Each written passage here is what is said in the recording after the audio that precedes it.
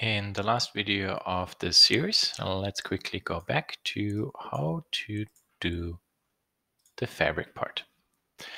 The remote I will hide, and then the base I will show. I will actually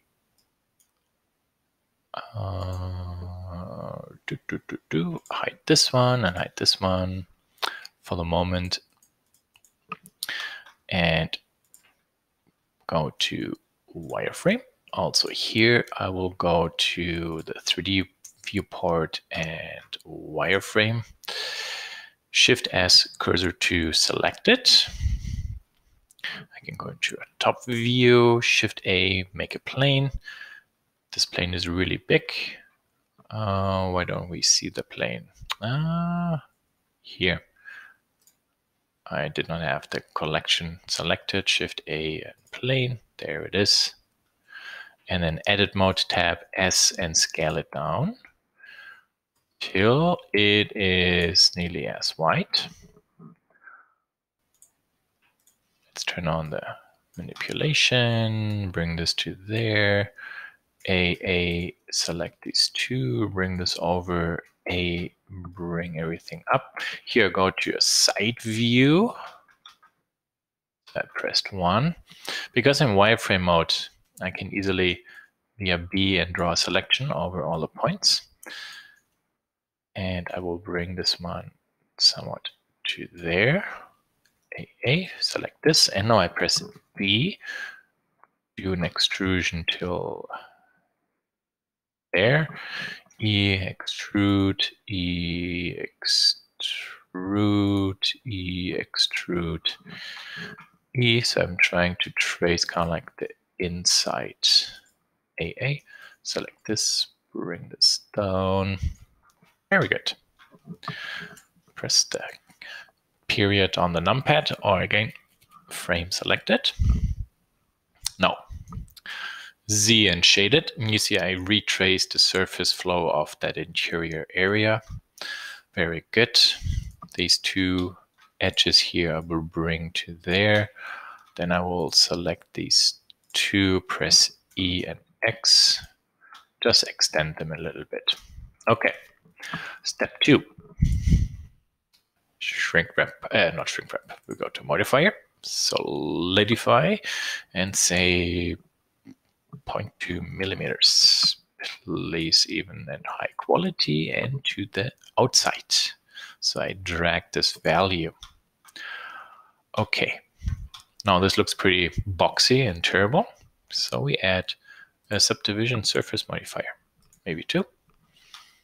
Let's take a look how this works. This is maybe too thin, so maybe 0.3 millimeters. Oh, this is better.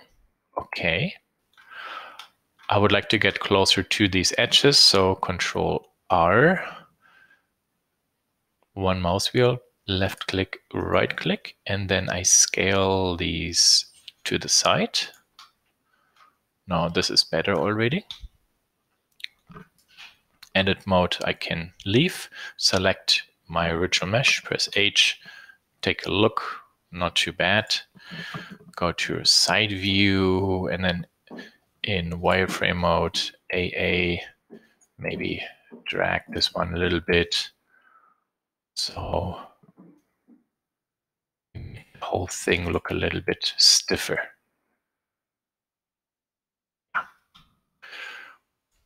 Very good, not too bad. So you see we get very nice round edges. In object mode, we can also now say shade, go to view, okay, very nice, press N. Scale is all set to 0. In case you do not see in object mode the scale to 0, object, apply and scale. Very good. Now we want to give this a material.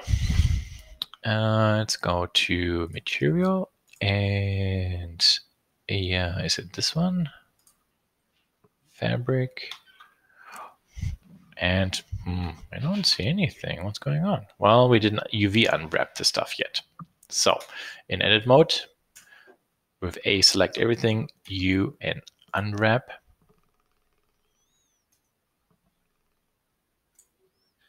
There we are.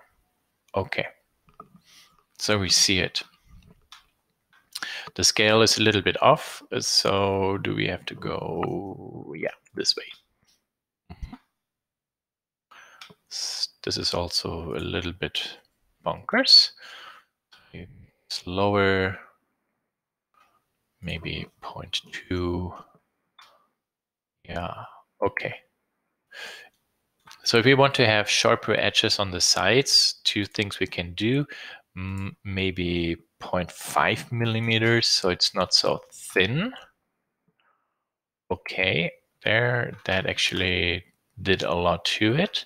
And in edit mode, if we now press AA to deselect everything, hold the Alt key, click on this edge, hold the Alt key and Shift, click on this edge. So we can scale them even further apart. Then we are sharpening actually this edge a little bit more. Yeah. And you see this actually gave us a really nice quick way how to create an organic shape.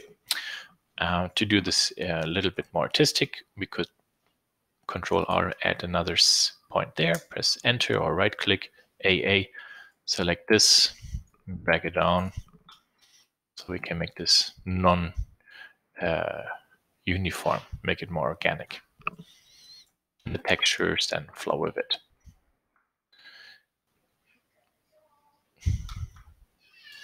Maybe increase this a little bit. 0.1. Yeah, it doesn't look too bad. Much better than the originally created object in Fusion. So let's call this one tag new. Tag old we don't want to see. The rest we want to see and also show up during rendering. Go to the camera. See, this looks much better now. Go maybe to a final render. Oh, maybe too a little bit too strong, or maybe I have to put this indeed up. Oops, incorrect material. 0.5,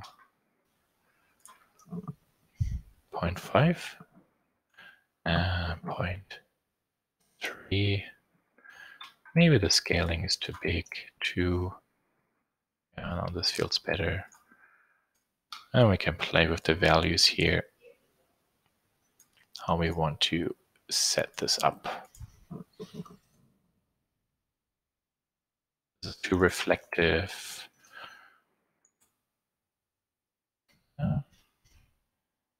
This feels better.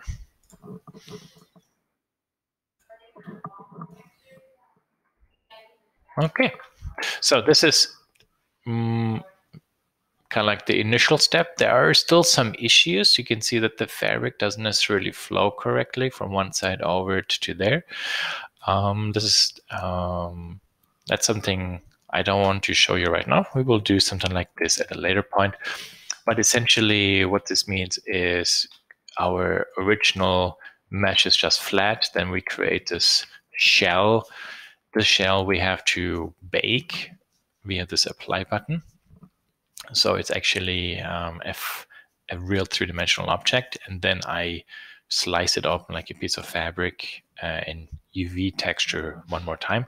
I don't want to do this right now. Let's keep this approachable for beginners and keep it at this level where we are.